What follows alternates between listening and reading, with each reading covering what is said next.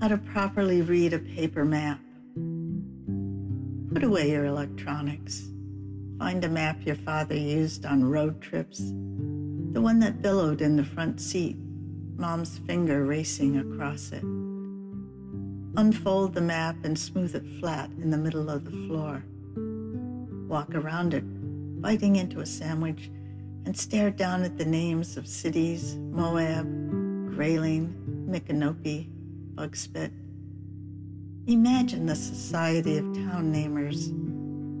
Wonder if fog floats above Mystic Seaport, if distance is deceptive in the Badlands, if desert winds blow hot from Joshua Tree, if the fertile hollers of Tomahawk and Rock Castle exhale memories rich and smelling of rivers.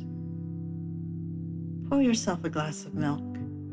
Drink it while studying the countryside caught in the creases. Notice how one fold rises like an offering. Watch for a road that reaches out to touch your foot. Maybe just a thin thread, an idea of a road. It's cold. Put on pajamas and socks. Circle the map again, listening to the way it shifts and settles. Go into the kitchen, stare into space a moment, search for a cookie. In the morning, find that thread of road tangled in the fringe of your rug. Take it to the window, lift it close, see how it twists catching the light. When you go, dress warmly, drive slowly, wave often.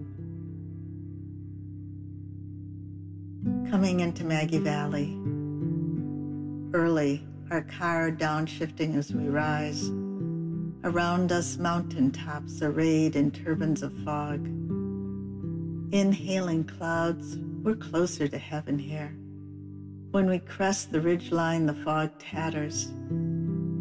Coming down into the valley, we float through the diaphanous breath of these mountains, redolent of rivers and of an elder earth, an ancestry I know well.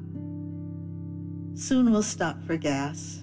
We'll stretch our legs on the cracked concrete of a Sunoco station. I'll stare up at the stooped backs of these mountains and remember whose daughter I am.